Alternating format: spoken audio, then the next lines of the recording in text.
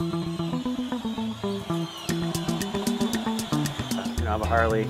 It's American. It's American luxury. It's the American brand. Wouldn't have anything else. And they had their own era where their quality was not up to international standards. Fortunately, I've fixed that over time. But there's many bikes that are a lot cheaper.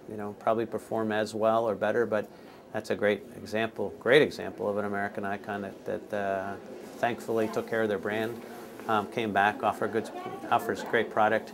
But you're buying the brand, and not just two wheels and an engine. And that area, it is fascinating.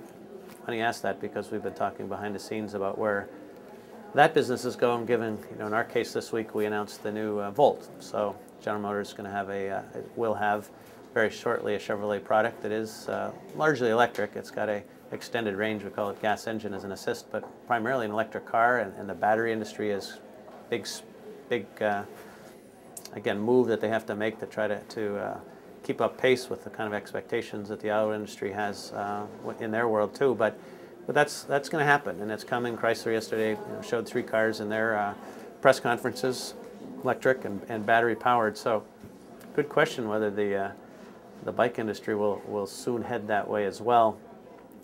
Bikes in this country have some transportation contribution. I wouldn't say they aren't, but in a lot of cases, those are, of course, second or third vehicles, some cases just toys, and not really the number one basic transportation.